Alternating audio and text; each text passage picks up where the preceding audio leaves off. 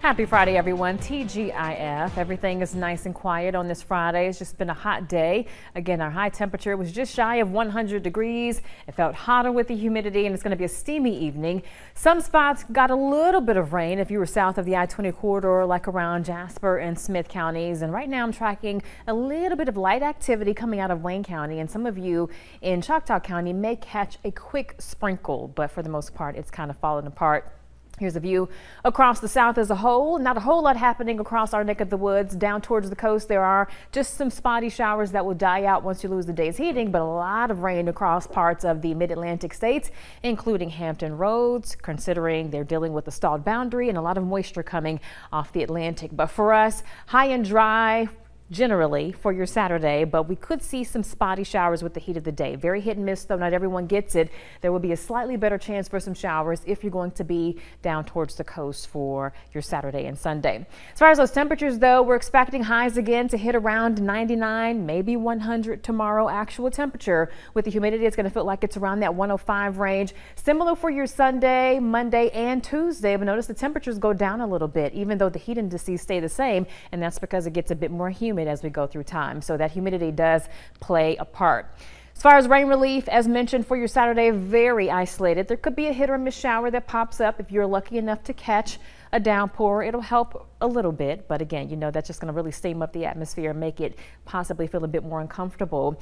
Sunday morning off to a quiet start, but by the afternoon there could be a few more showers. So I think of the weekend, I think Sunday will be a better chance for a little rain relief. The bright colors do represent heavy rain potential, but aside from that, still on Sunday, not everyone gets wet.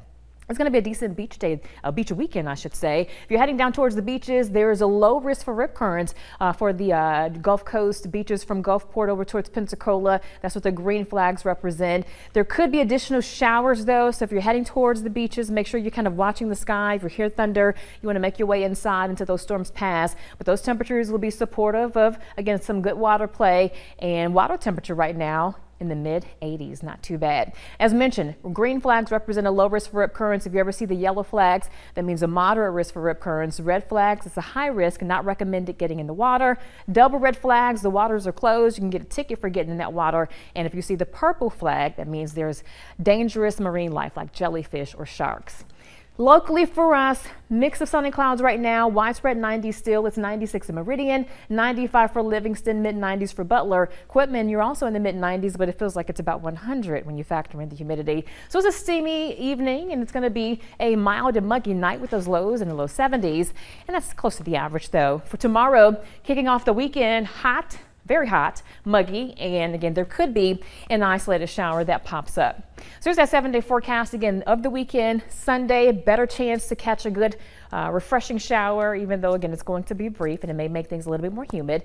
Rain chances go up a little bit though next week, but I'm happy that we do have daily rain chances. So if you don't get rain today, you may get rain tomorrow, and we'll go with that trend as we head into next week.